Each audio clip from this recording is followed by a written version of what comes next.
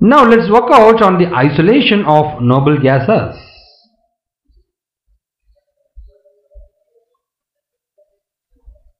You are able to see the carbon dioxide which is emitted from the factories or absorbed by the trees.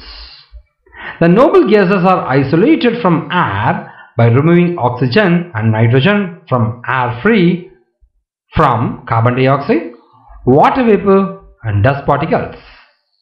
Noble gas can be accomplished by either chemical methods or by physical methods.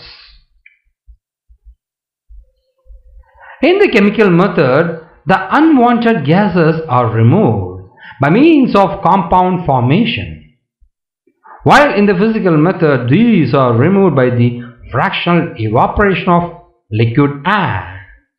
You are able to see the air intake. Air heats up as it is compressed.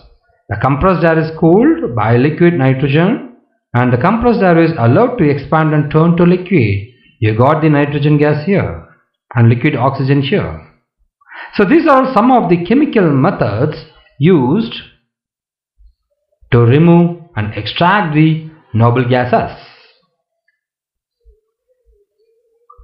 The chemical method. The first step in this method is to isolate the noble gases mixed together from the atmosphere by passing repeated electric sparks in air so as to remove the nitrogen and oxygen as nitrogen dioxide.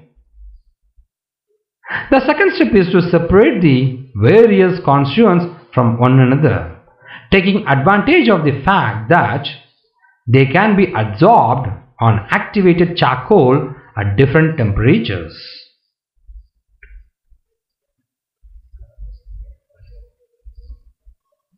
You are able to see two platinum electrodes and there is a gas globe with the air and oxygen.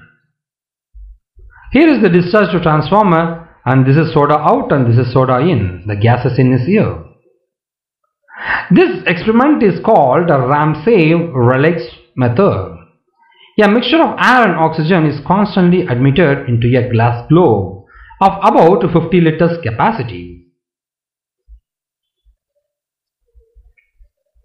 Two platinum electrodes are introduced and a discharge from a transformer is about 6000 to 8000 volts is passed by the action of which nitrogen and oxygen rapidly combine to form oxides of nitrogen.